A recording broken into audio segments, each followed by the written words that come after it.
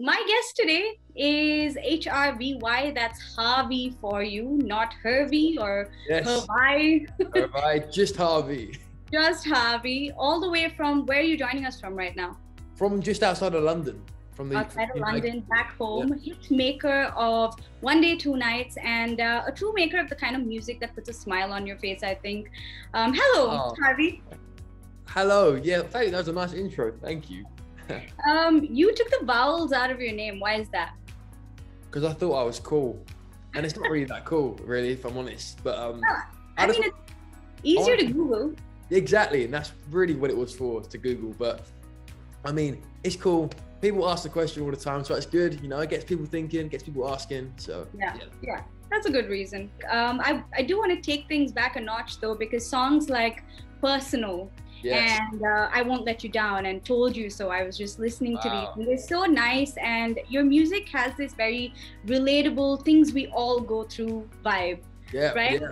They're just And they're relatable pop songs, basically. relatable pop songs. Can you remember a time though when you decided music was going to be your outlet for these things?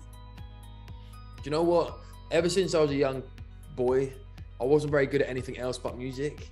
And in school, everyone was playing football and stuff, and I was like, I want to sing, you know? Yeah. And I think I realized that was the only thing I was good at. Yeah. And when I was about 13, I was like, do you know what? This could be a thing that I could do as a hobby. And then 14 was when I signed to a record deal, and I was like, whoa, like maybe this could be a career, maybe, I don't know. Still doing it as fun. Yeah. And now, you know, I've just built a house, so I live in my house, and I've made a career out of something that I love, which I'm so happy about. And I realized music is this thing that I'm going to do for the rest of my life, and I'm happy to do that. Oh, and we're happy to hear it as well. How amazing is it though? 14 years, you got a head start on things, and I am glad you didn't play any sports. Let's just put it that way. Thank you. You did start off by making covers, like when you were very young. Yeah, and Yeah.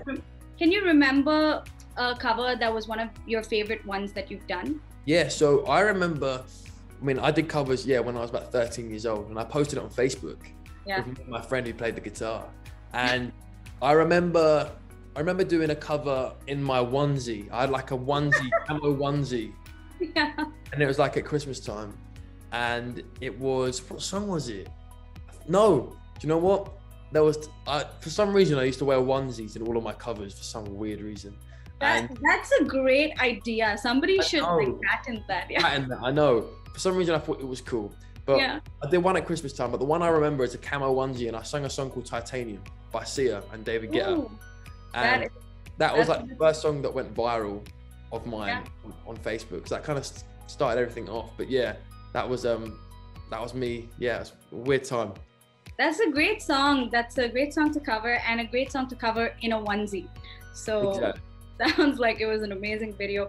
But One Day, Two Nights, man, what a jam! Like, it really is such a fun song to listen to, and every time it comes on, I go dum dum da da dum. I know it's so annoying. I apologize, but it's a good annoying. Yeah, I mean, I can imagine for you because you've heard it a whole lot. Yeah. But if you had to sell, all right, this is a little bit of a fun question. If you had to sell One Day, Two Nights to someone who doesn't listen to music a whole lot, what would you tell them about the song? I would say, if you want a song that you want to dance to, and you want to sing along because it's so annoying in a good way, and you want to have a song that you can dance with your friends with, Yeah. you know, and feel cool and a little bit sexy, Yeah. then One Day, Two Nights is a song for you. It brings out all the emotions. And hey, you know, I mean, the only reason you would find a song annoying is because you've heard it so many times. Yeah, no, I know. It's because I've heard it so many times. But that sticks in your head. It really does. Did you anticipate the success of One Day, Two Nights? Because I'm sure you didn't think about it while you were making it, but then, you know, when you heard the final product, you must have gone like, I mean, you must have gotten some sort of a gut feeling. Yeah, maybe? well, it's the day in the studio started off as a ballad. You know, we were going to write a ballad song, and then somehow we came up with the most clubby song I've ever come out with, and it was an accident. And my gut told me, maybe we should release this because it's not like me. Yeah. to do a song like this, but I feel like especially the UK, we love dance music. So maybe this is the song we should go with because it's different and it's dancey and it's clubby.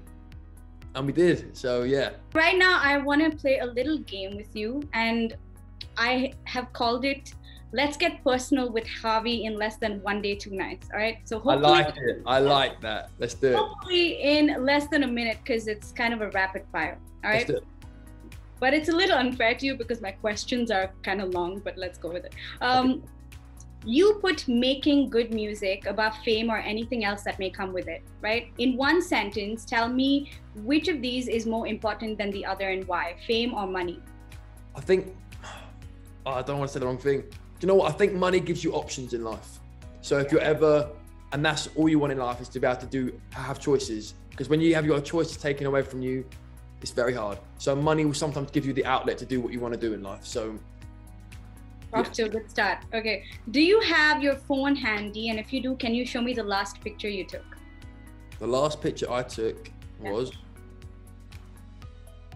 of a video of a Zoom meeting that didn't work. Was it this one? Yeah. Oh my God. I took a video to send to my manager being like, I can't get this link to work. So that was your Zoom. Some strange, weird, cosmic way, I am now part of your phone gallery. So there you go. There you go. Yeah, okay. Being grounded in spite of having massive success seems to be an important element in your lifestyle, let's say. So what's one quality of yours you never ever want to let go of? I have this quality, I think, that it's good and a bad quality, but nothing's ever good enough. But that makes me always want to strive for more. Yeah. And it makes me not big-headed, you know, I think, because I feel like as soon as you're you're happy with what you've got and you love what you've got and sometimes that can be, I always want more, you know, and I think that's what makes me that's what makes me humble, you know. I'm not like, oh, look what I've got, look what I've, some success that I've had. It's always like, no, I can do better, I can be better. There's always bigger people and I've still got to climb the ladder, you know. Yeah, that's great. I am just like that, but when it comes to food, I always want more. Exactly, I feel you. I heard somewhere, I don't know if this is true, but you prefer cereal at night. What do you eat for breakfast? Well, I've actually got cereal now, this morning, but that's only because I had an early start. But I prefer eating cereal at night, yeah. Yeah, that's weird. Well, coming to weird things, what's a weird talent you have that you can show me? Oh, okay, I can do this like water droplet noise with my mouth. Ready? Wait. Yeah. Wait. Oh my God. Yeah, wait. That is so strange. No. Your mom roasts meat in Coca-Cola. Is this true? That's so true. It is? Okay. Can you give me the recipe in 20 seconds? Oh my God, I can't even cook myself. It's gammon and it's Coke and it's dark syrup, like black syrup it's called, I think, and you marinate it and you put it in the oven and you bake it for 2 hours. Okay, that's a vague recipe, but we're gonna have to roll with it because I don't think you can Google this. Don't take that as like the recipe because otherwise you'll get food poisoning, but it's something like that. Any dark syrup, it can be maple or maybe soy sauce. Yeah, any of that stuff, it'll work. If you had to stay up all night, what's something that will make you go dum dum da da dum? Oh God, a song. If I'm in bed and a song plays, I'll stay up all night and sing with it. Or a good movie makes me want to stay up all night. Finally, I honestly can't imagine 1 day, 2 nights sounding any different than it does. But since you did say you started off wanting to make a ballad, how would 1 day, 2 nights sound if it were a slowed down version? Wow, I don't know. I mean, it's been 1 day and 2 nights. I don't want to go home. Now it's too late for goodbyes. You're the one that I want. In the dark, you're my highlight. Something like that, probably. I don't know. Oh, that's the beginning of an acoustic version right here. You heard it first. There you go. You got the acoustic version. Yeah. I'm going to look forward to that coming out. But that brings us to the end of this interview. Well, thank you so much. I really appreciate it. It was good fun. I mean, it wasn't a minute to get to know me, but I tried. It was definitely lesser than 1 day and 2 nights. Thank you for doing so this. much. Thank you. It was Bye-bye. lovely speaking with you. Bye. Bye.